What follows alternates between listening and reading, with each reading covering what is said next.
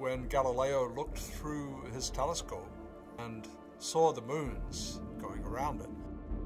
He was actually seeing that the Earth was not the center of the universe.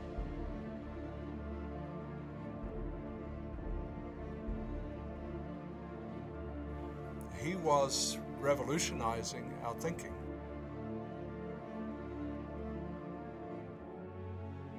When we started exploring the solar system, there was this big concern, if we go out to Jupiter, we have to go through the asteroid belt. And Jupiter, oh my golly, it's got radiation belts, it could be horrible. Knowing that you could actually operate spacecraft from that large a distance and in that kind of radiation environment was a huge unknown. The pioneers were pioneers. They taught us that it's possible to survive in the Jupiter system. It was unbelievable to be involved in Voyager. To wake up in the morning and see a picture of Jupiter up close, the great red spot with the swirling clouds, and then to see the Galilean moons. Here is this planet that had its own planets, if you will.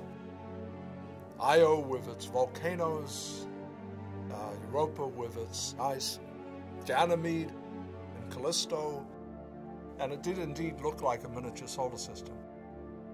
It's 500 million miles away from us, but millions of people can see what that machine is seeing, being explorers remotely.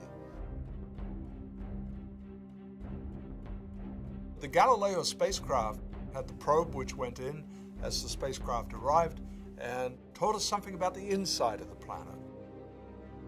It was the Galileo orbiter that told us that Europa has an ocean underneath that bizarre ice crust.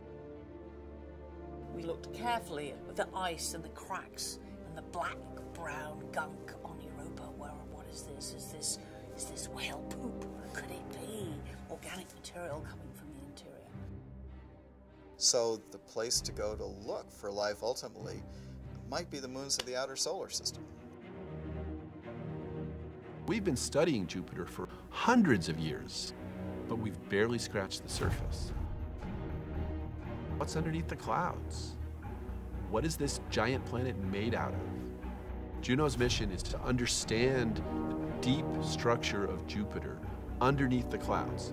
And to do that, you have to fly into this place where no one's been before.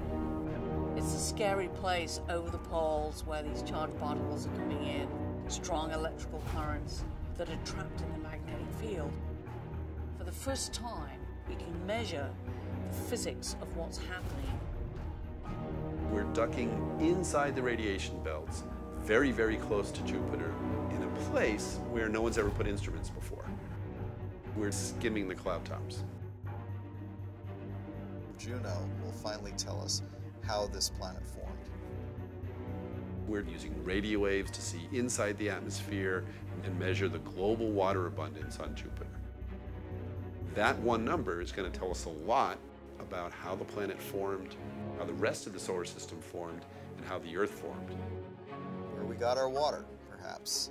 Where we got the organic molecules that we're made of. The central thing that we have learned about Jupiter is that you are surprised when you go there. We've been to Jupiter before, but we've not been here before. It's an unknown environment, terra incognita. We'll see.